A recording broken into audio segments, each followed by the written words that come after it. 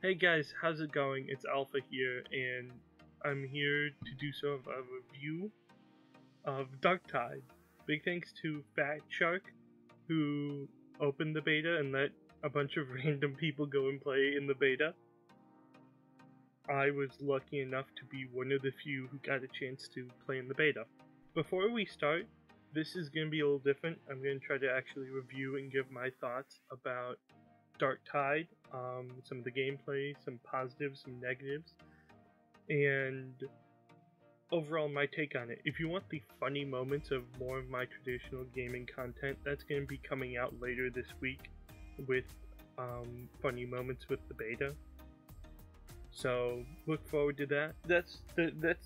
And I think the biggest sum up I can make before this review starts is that fatshark understands Warhammer very well, and they nailed so much of this game that I think waiting for the game, I would be fine if they needed to extend the date again from November to wait for this game, because I definitely think it deserves the time and the effort and the passion they're putting into it to make sure it's perfect, because they're willing to do that.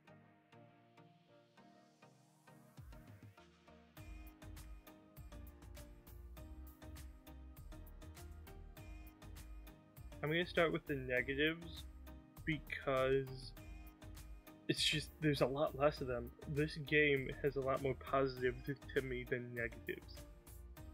The first negative I can think about is the frame rates. While I don't have the greatest PC in the world, I have a halfway decent rig that could run Halo Infinite with no frame drop rate issues at all.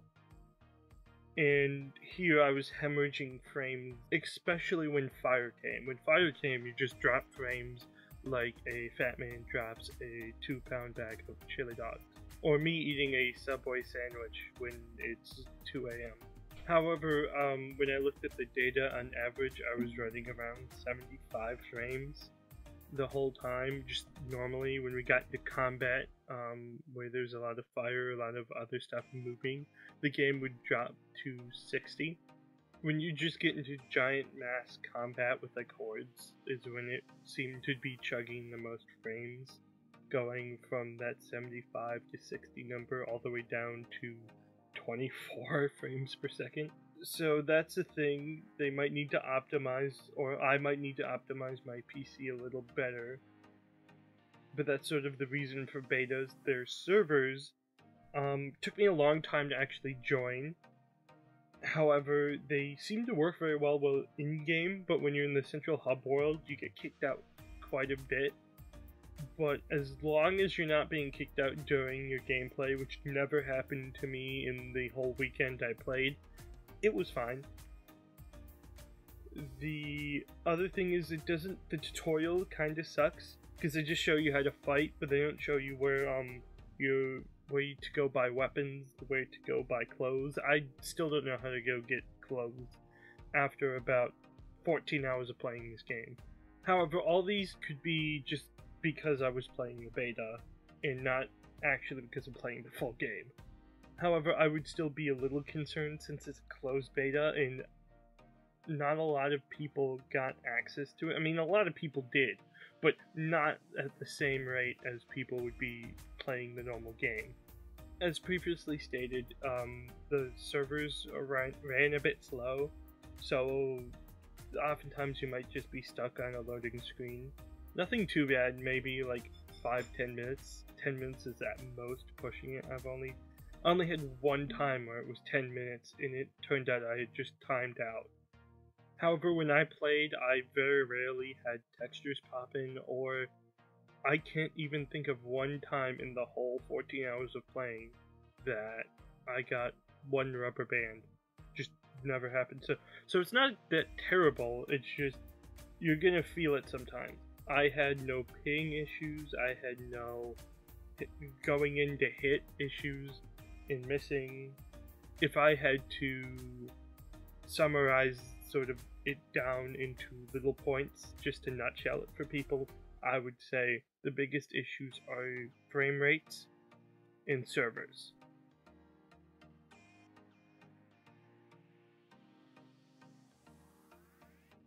this is why I wanted to get it out of the way, because that's literally the only complaints I have about this game. This was such a fun time to play. If you've played Vermintide or Left 4 Dead or one of the other games, it very much is a spiritual successor to those games. However, it has its own identity, and it knows its source material. So this feels like a 40k game. Every single time you swing a weapon, it's visceral and brutal. I would easily put it in the top 10 for this alone for Warhammer games. As always, Dawn of War will leave a special place in my heart, and Space Marine was fun, but this provides such a unique experience that I would almost put it above both of them. It has a unique gothic aesthetic that we haven't really seen in any other games. I mean, we saw a bit of it in Space Marine, but not to the same extent, and not to this sort of sprawling internalness of a hive city. And that's where I think a lot of people might complain that it all looks samey, because it's all brown and dark grays, blacks, and messy and gritty. But all I have to say is it's grimdark and it's Warhammer. I didn't really find light to be an issue very much. Now, I was running the sharpshooter class who gets an extra flashlight, but when I went through and played the other three classes, I didn't really see an issue with vision, but dark enough to where there's stuff hiding in the shadows, which I think really works for this type of game because it leans into that grim, dark aesthetic variant. And I have to specify is that I'm literally like nitpicking the nitpickety of pick. That is how I am pickety pick from Picktown nitpicking right now. Because this is just so good of a game that to think of anything negative just is really hard, because overall I had such a positive experience walking through these halls, walking through these cathedrals. They nailed the aesthetic, they nailed the gameplay, they nailed the personalities of the characters. The only thing I don't know if they've nailed yet, because we don't have access to the full game, is the story. I have no clue what the story is like, but I honestly don't really give a shit about the story after playing it, because it was such a good game to play. It felt good.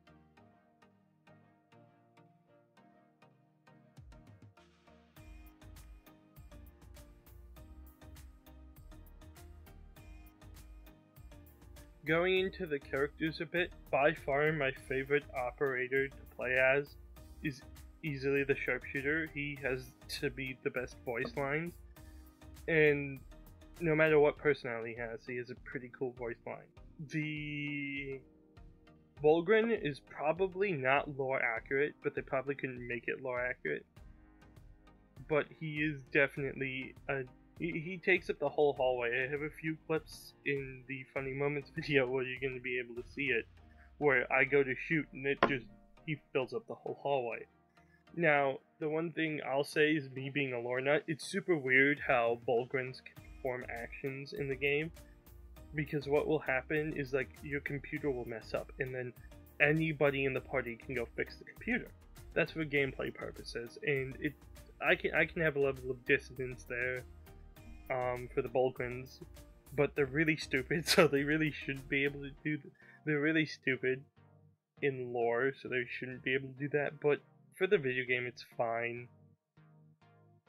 The Zealots was the one I probably spent the least amount of time with, but I still spent enough time to try to learn their playstyle, and it's a very aggressive playstyle.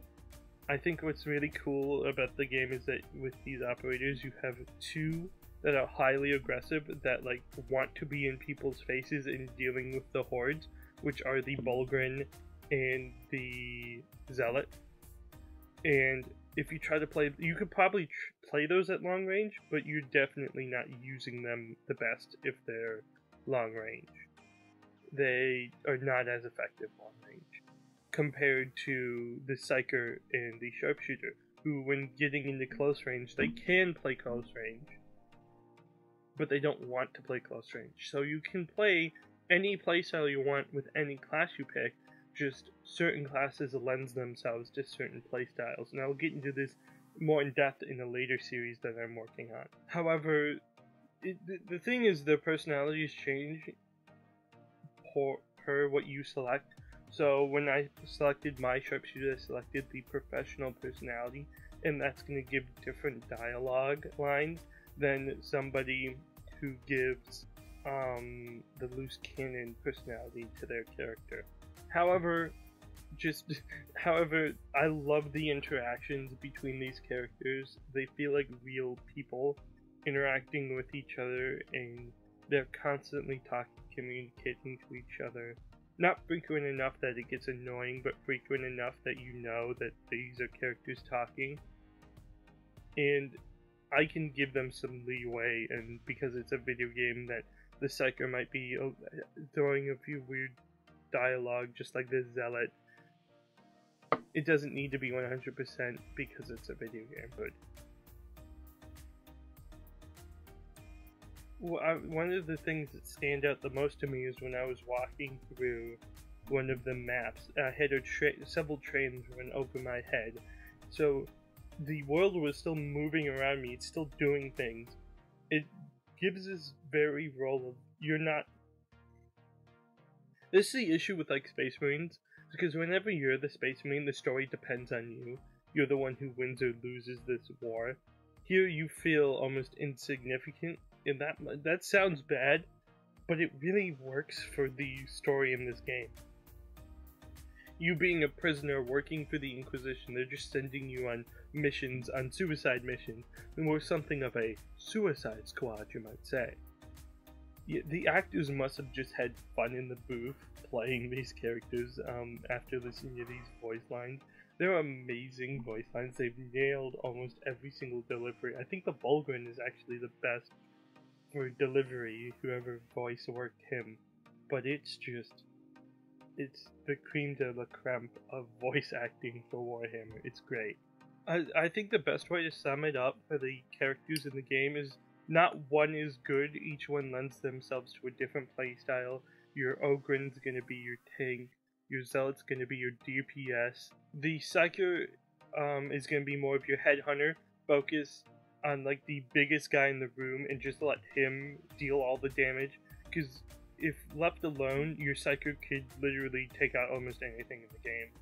However, it takes a long time to actually perform psychic abilities in this game, so you're gonna need to give him room to do it. Your sharpshooter is really high offensive, but is sort of probably the most spongiest out of all of them. I constantly got like hit to half health using him, but he, over all of them, has the most capability of inflicting damages because of the lasgun and other stuff. And if he's just sitting there popping heads the whole time, he's easily can clear a horde by himself. It's just keeping that distance. Now, I spent the most time in this game as a sharpshooter, and I don't regret that, because the las rifle is clearly the best gun in the game. I don't care what you all say, las guns are fucking amazing. It's so satisfying to use. The las gun has like this snap that it's perfect. The shooting sounds perfect. Your reloading is perfect. The only thing that's annoying is you don't get a bayonet on your las rifle, so you can't just bayonet things. But that's literally, again, another nitpick. It's the best gun. It's super fun to use. The only thing that gets annoying with it is that you might mag dump several times into a few enemies that have armor. But that's just sort of is what it is. You're supposed to find other ways to deal with them, rely on your teammates to help you out with them.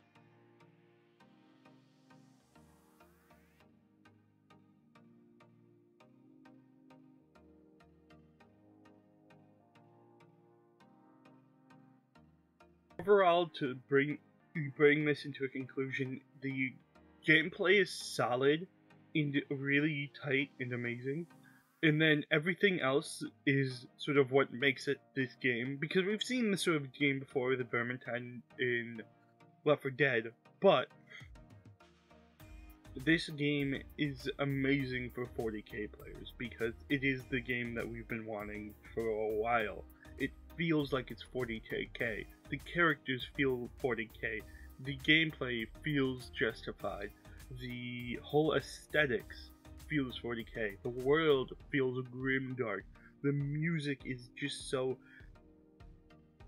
off the rails amazing. I mean, the main title sequence is really killer. It's something unique and almost feels like a space western music done for 40k. And it blows my mind that it didn't become trash. There's so many 40k games. I mean, Necromunda Hired Gun is something very akin to this. And look at how easily that got screwed up. It blows my mind that fatshark was able to pull this game off the way they did and still have it being so good. I just can't wait for the full game to get released and be able to play it with other people. I think it's gonna definitely be remembered in the 40k fandom for years to come.